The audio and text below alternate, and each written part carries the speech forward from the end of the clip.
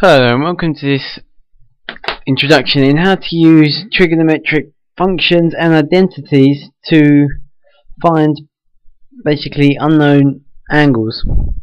And here we have sine, cos and tan and their inverses. Now say you have sine of x equals theta. Sine of x equals, not theta, sorry, let's just say y.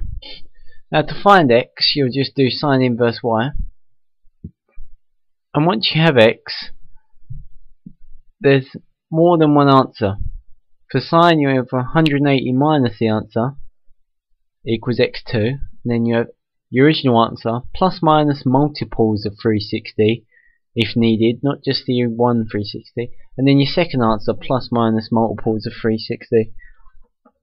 Cos, once you find x, plus minus, right, by plus minus the answer, by plus minus of the answer, if it's positive, then that same answer multiplied by minus 1 will be also a solution. If it's negative, then multiply it by minus 1 again, it will be positive, and then that will also be a solution. Then the original answer plus minus multiples of 360, second answer plus minus multiples of 360. And then the tan, it's just once you find x, it's just simply adding or subtracting multiples of 360. Now, I'm going to give you some examples, and I'm just going to put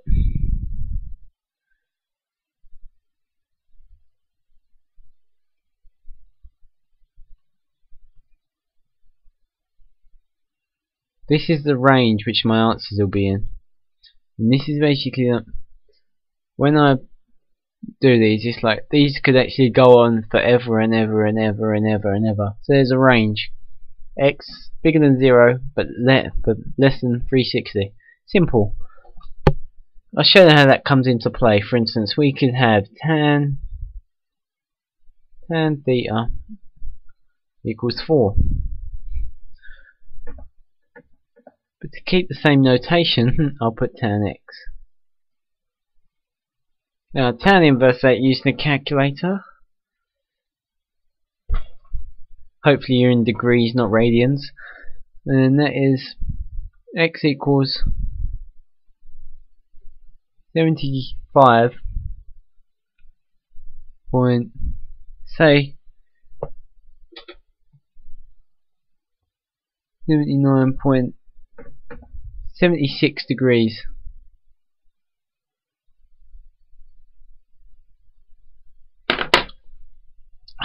You'll get 75.96. Round that up, you'll get 76 degrees.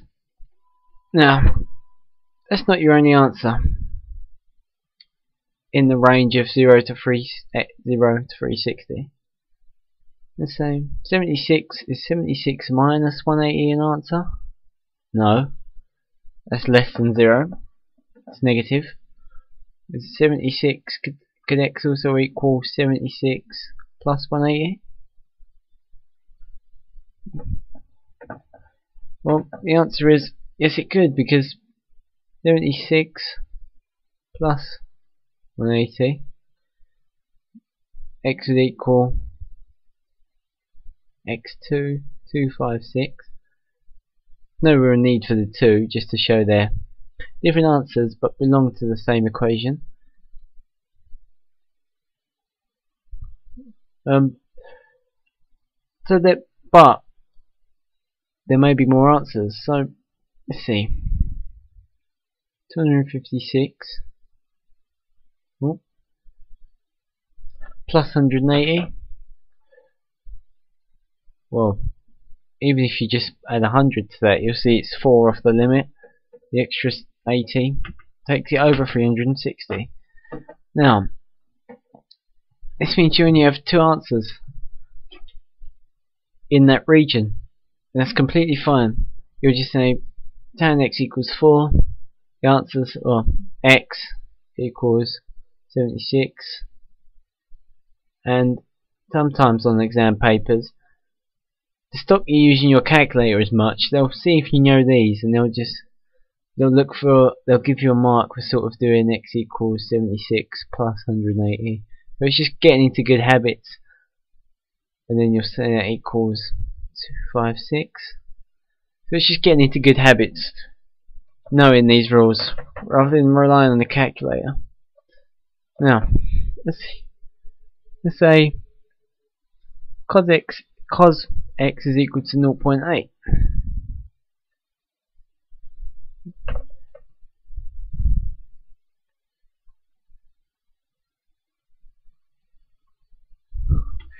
Cos inverse of 0.8. Alright.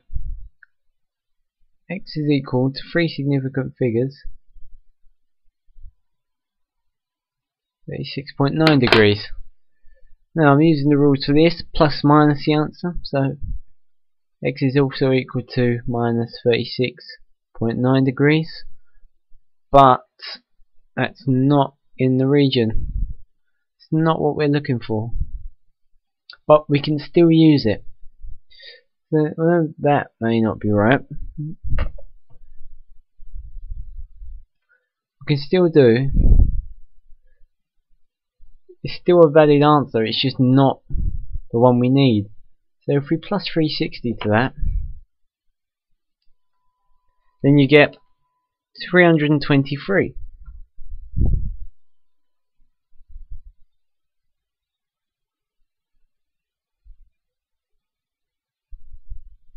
.13.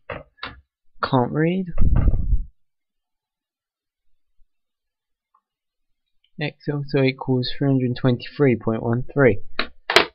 Now, adding 360 to that will take it out of the region of 0 to 360. So these are only two answers. X equals 36.9 and x equals 32.13.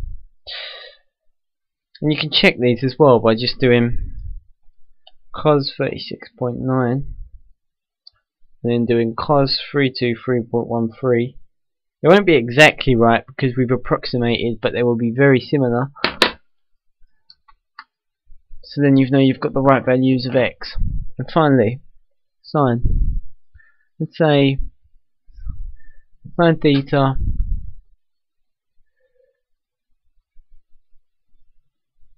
equal to minus 0.844.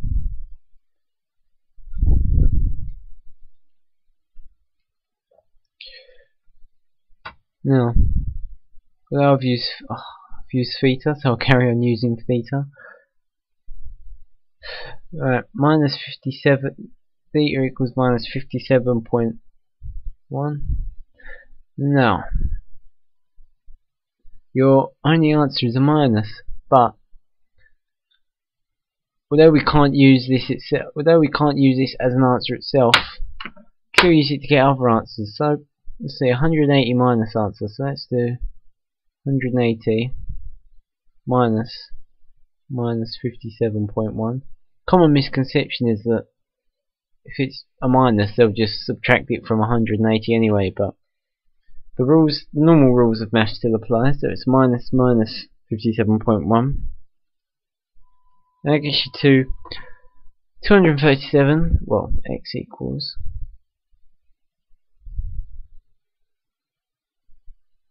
237.1.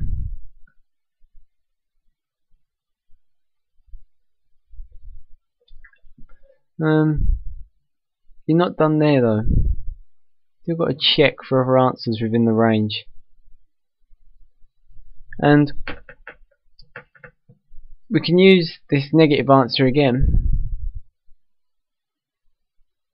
by using this plus minus 360 rule. Minus 57.1 plus 360, you get 302.9.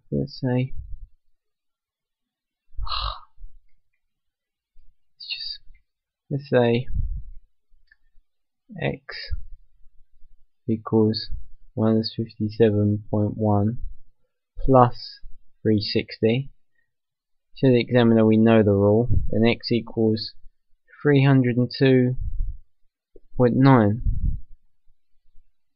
That's also a valid answer. So for this one we've got 2, but none of the answers they weren't any of the answers that we started with. We sort of had to find them ourselves. And that happens a lot. And well, a more likely question that you'll get is where you'll have to rearrange a equation using trig identities and then solve it. For instance, 2 sine theta equals tan theta. And let's say, let's change the limit to 180 degrees less than or equal to x is less than or equal to 180 degrees. Now, don't be put off by the 2, just think of it as 2 times, well, bracket sine theta equals tan theta. Then you have, divide both sides by tan theta, you'll have 2 sine theta over tan theta equal to 1. And then you'll have 2 cos theta using sine theta over tan theta equals cos theta equals 1. Now, 2 cos theta. You've got twice cos theta. You want once cos theta, so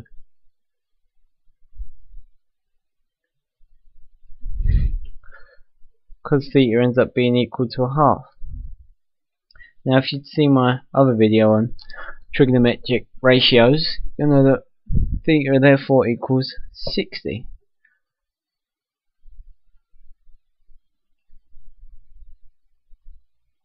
Theta equals 60, and that's in the range, plus minus the answer, so it's positive, so times it by minus 1. Theta also equals minus 60. Now, subtract 360 from that, we get minus 300, now it's not in the range. Add 360 to that, we get 300, now it's not in the range. These are only two answers. The 2 sin theta equals tan theta can be rearranged to give cos theta equals a half, and in this region here you get theta equal to 60 and minus 60. And let me just show that this bottom question here is one you're a lot more likely to get in an exam. A lot more likely to get.